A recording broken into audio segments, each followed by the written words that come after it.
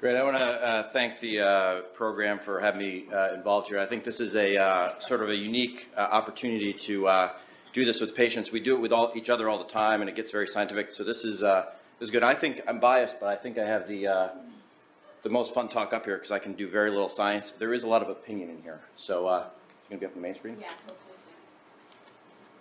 So the purpose of this talk, just one disclosure, this is idiopathic scoliosis. So if I talk about all the different diagnoses of scoliosis, it's a little bit hard to sort of encapsulate it. It's going to be a little hard to see on the small screens, but we're going to try. So if you are diagnosed, what is the first thing you need to do is I would encourage you to take a deep breath. So it's going to seem like it's the end of the world, but for reasons that we'll talk about, just take a deep breath. Remember, you probably didn't even know you had this diagnosis, right? So when you went to the school nurse or you went to your pediatrician, you probably didn't even know it was there. Scoliosis is common, as we just heard about. So curves that are 10, 20 degrees are fairly common. So just look around the waiting room and you'll see other kids with scoliosis. The other thing is the scoliosis at this point is not causing symptoms. So scoliosis is not known to cause back pain when it's small. So the problem is back pain is fairly common. Scoliosis is fairly common. So there's a lot of people with scoliosis and back pain, but the two are not causative. That's good to know because you'll always have scoliosis, but it doesn't mean you'll always have back pain. You will have back pain because you get back pain when you're older like the rest of us, but it won't be because of your curve. The other thing to remember is this is nothing that you did, okay? So as we just heard about, idiopathic means we do not know what causes it. It can run in families, but doesn't have to. It may be that your sister doesn't have scoliosis, but your cousin does. It's also not how you sit. It's not your posture. Sorry, Mom. It's not how you carry your backpack. It's not what sport you play. So this is nothing that you have done to cause this. It just happens. So the good news is, because it's really nothing you've done, you can live your life as you did before you had this diagnosis, right? So it doesn't change what you can or cannot do.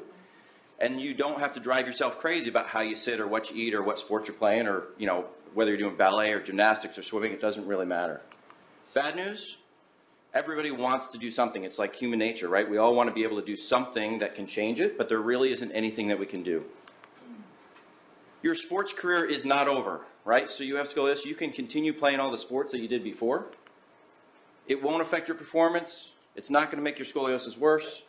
Even if you need a brace, you can take your brace off for your sports. And even if you have surgery, you can go back to most of the sports you had before. So I have kids who've had a fusion that have gotten a scholarship for swimming, right? And that takes a fair bit of flexibility. This is really important. So I think if you have the diagnosis of scoliosis, you should own it. And I'll explain what that means in a minute. But sort of telling the people around you that you have scoliosis will help.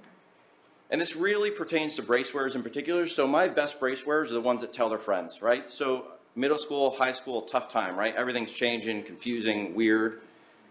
And kids tend to pick out insecurities in other people because they're insecure themselves. So if you own it and say, listen, I got scoliosis, I'm wearing a brace, no one's going to really bust you for it. But if you try to hide it or really hide it, it becomes much more difficult. So my best brace wearers are the ones that really tell their friends.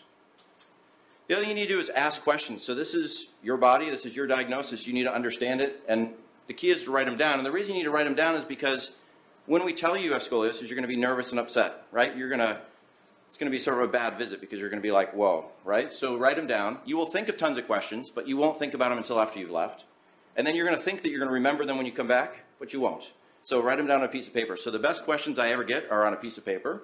And there is no bad question. And in fact, most of the best questions come from the kids, to be quite honest with you, that I get. Now, you want to do your homework to understand your diagnosis, but you have to be careful what you read. So Mr. Google can be good, but it can also be tough. So there is a lot of information out there if you search scoliosis. Some of it's going to be too scientific. Our blog's good. One thing you have to remember is not everyone, but if you post things on the internet, people tend to post things that are a little bit more negative. I'd say there's a little bit more of a negative slant, so you just have to be careful with that. I encourage you to get out there and read. There's lots of great educational sites out there, including this and some of our research societies. But if there's something you don't understand, make sure you ask your doctor. The other is make another appointment. So we may tell you have a diagnosis. We may tell you need a brace. We may be talking about surgery.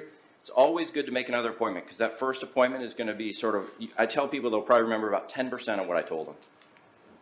So now that everyone sort of has calmed down, you come back and you bring your list of questions. You got to remember if you're going to talk about surgery, you're going to talk about brace. It's a big decision, right? You have to understand what you're doing. And you need to make sure you're comfortable with that decision. So I think that having that other appointment is very helpful. The other thing is I never discourage people from getting another opinion. So you may like what I said, or you may, understand me, but you need to be comfortable with this diagnosis. So I say it's okay to go talk to someone else, whether it's a brace or surgery like that. More information can only help. You guys are smart, intelligent, and so more information will help you. And if you're going to have a brace or you're going to have surgery, you need to be comfortable with that decision. Your outcome will be better if you are comfortable going in and you're comfortable with your surgeon. Just a 30,000-foot view on bracing, because Nick's going to talk about bracing, but the bottom line is bracing's worth it, and you probably can't hear that enough. It's not easy, but bracing is worth it. This is my only scientific slide, but I show my patients this graph on the right, and I'm sure Nick will show it as well, but this just shows you the success of bracing based on the number of hours you wear it, right? So if you're wearing that brace up that 16 to 18 hours, your success rate is pretty good compared to wearing it not at all. So bracing does work at keeping the curve from getting bigger. The other thing is if you have to go into brace, you get to bargain for compliance, right? So this causes a lot of discourse at home, a lot of frustration, a lot of fights. I have some parents that want to kill each other. Them in the dark, I say, get a picture of me and put a dartboard up and blame it on me. You have to wear this brace a fair bit if you get in a brace, but you can do all your sports. So you can come up, and I always say all fun things are allowed outside the brace. So you figure out what your fun things are, and you continue to do them. That's going to be different for everybody. You guys got to come up with a plan. Generally means you get a new wardrobe too. So parents, you can bribe them with new clothes, and kids, this usually means you can bargain for getting more clothes. So that generally is what a brace means. And then just a 30,000-foot view on surgery. So this is not like your Uncle John surgery, okay? So if you need surgery, kids do great. There is a reason I went into pediatric orthopedics, because kids do better than adults. You're out of bed the day of or the day after surgery. You do not generally need a brace after surgery. Kids feel pretty good in about a month, if not sooner. And in fact, I'm generally holding kids back from doing things because they're feeling too good. You have to remember that it is easier to get out of bed in the morning when you are 15 than when you are 30 or 40 or 50. Just ask everyone in this room. So guess what that means? That means it's easier to get through the surgery as well.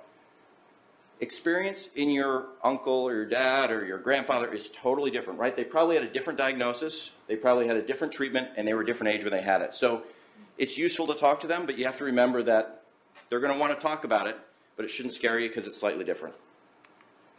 So in summary, it's going to be okay. Scoliosis does not cause symptoms. Live your life. And if you need a brace or surgery, it's going to be okay. Thank you.